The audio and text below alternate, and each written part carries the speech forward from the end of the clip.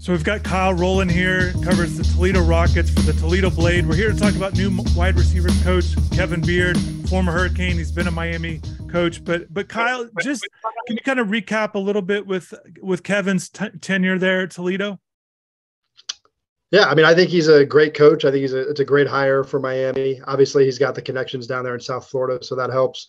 But I mean, Toledo's had a great offense under Jason Candle, which is who Kevin worked for. Obviously, Miami folks are well aware of Jason Candle after these last couple of seasons. Receivers have been really solid. All MAC guys each year. Some of the top leading receivers in yardage and touchdowns each year. I think like the biggest kind of breakout guy he had was Matt Land a few years ago. He came to Toledo from Georgia, really, lit it up the final 6 games of the 2021 season, then transferred to Arkansas last year and had a pretty solid season at Arkansas.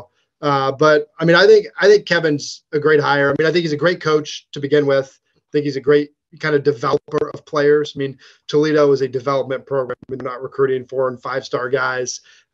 In Kevin's time here, there have been some draft picks. But he just kind of can get the most and kind of squeeze every ounce out of the guys. But the area where I think he'll be huge for Miami is recruiting. I mean, you just have to be such a good recruiter at the Power 5 level, especially kind of the elite Power 5 level where Miami wants to be. He's going to be going up against powerhouse programs. His past, I mean, he's worked at Tennessee, Miami, Georgia.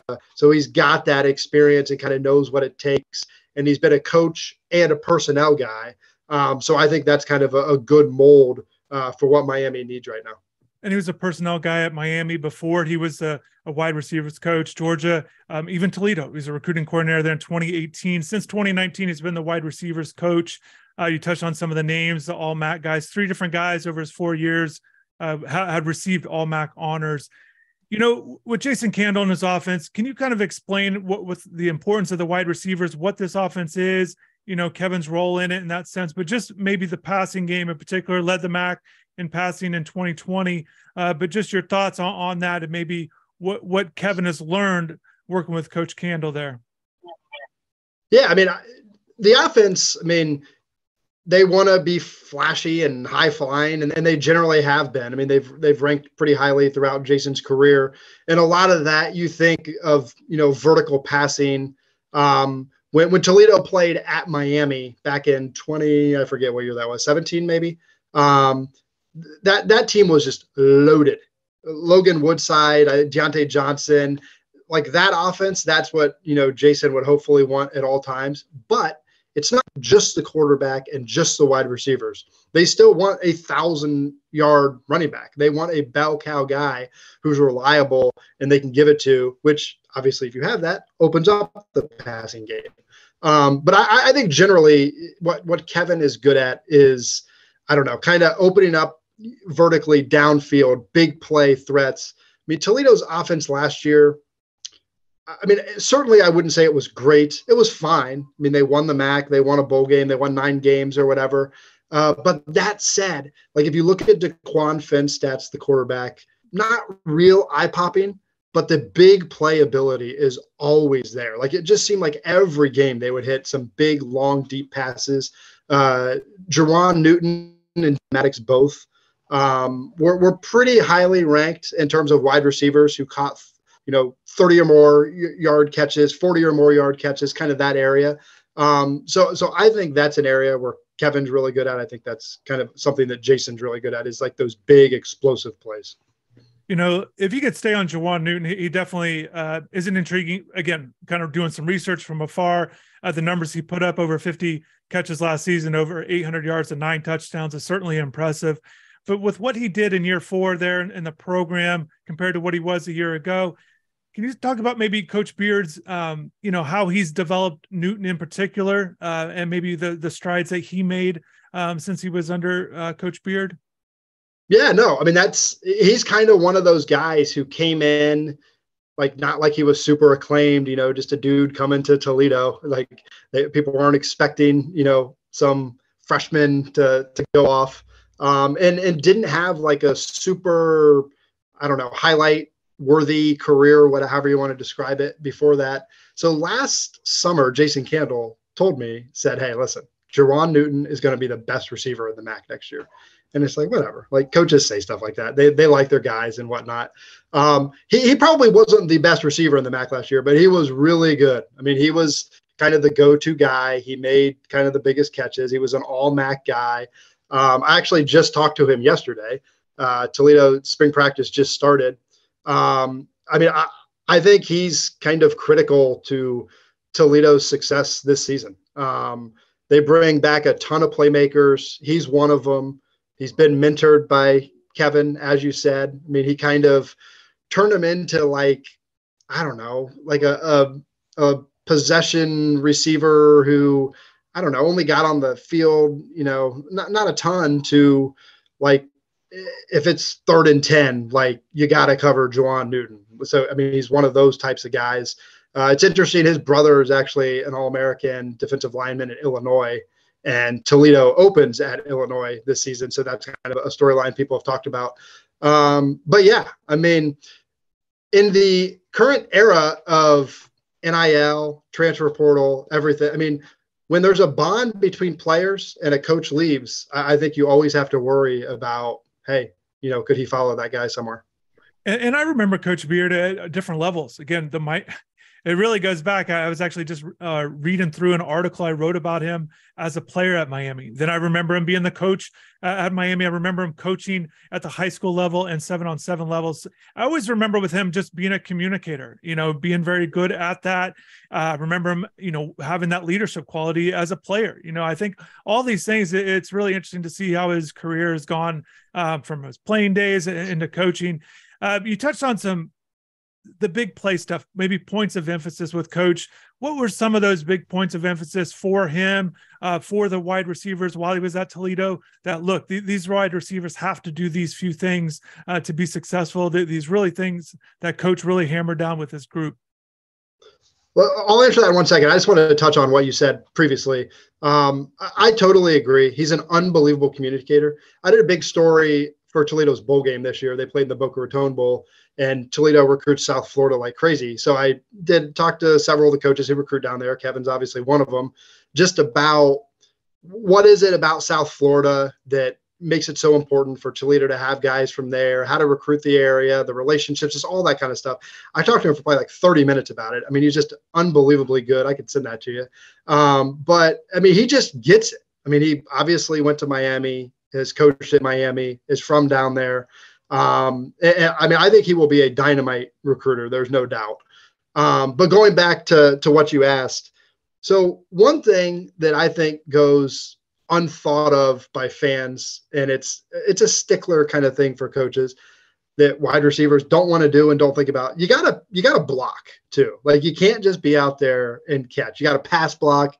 You got to block for your other guys. So I think that's a big one. I mean, being a guy who can win one-on-one matchups, I mean, I think that's kind of a big Kevin Beard thing.